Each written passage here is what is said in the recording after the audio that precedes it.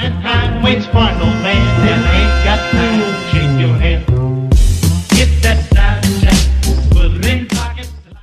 What it is, guys, my name is Swifterrs, and today I'm very excited to be bringing you guys some awesome brand new information regarding Call of Duty Exo-Zombies. In today's video, I'm going to be talking to you guys about the revealed mystery box that will be making an appearance in Exo-Zombies.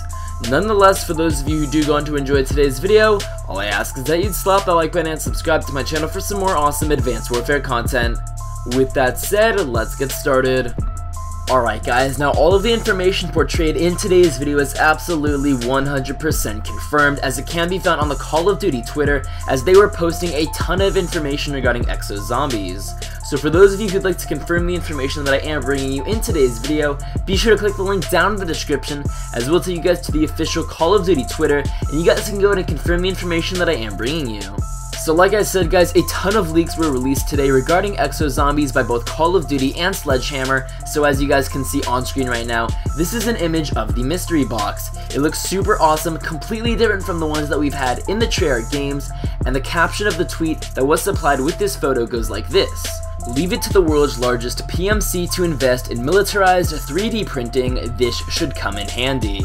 So from the looks of it, it appears that we're going to be having a brand new machine in Exo-Zombies that replicates a mystery box, and your character's going to need to make its way over to it and hit X if you're on the Xbox and square if you're on the PlayStation, and by doing so, the machine's going to randomize and 3D print a brand new gun.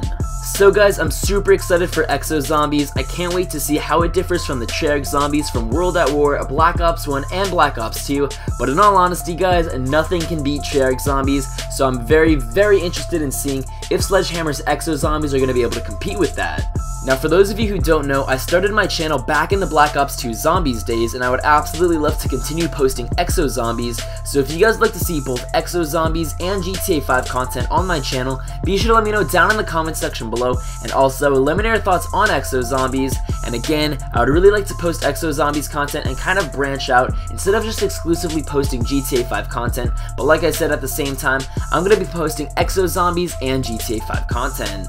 Other than that guys, that's all I do have from today's Call of Duty Advanced Warfare Exo-Zombies video. I hope you did enjoy it, and if you did, be sure to leave a like and subscribe for some more awesome Advanced Warfare content. And until next time guys, this has been Swifterrs, I'm out.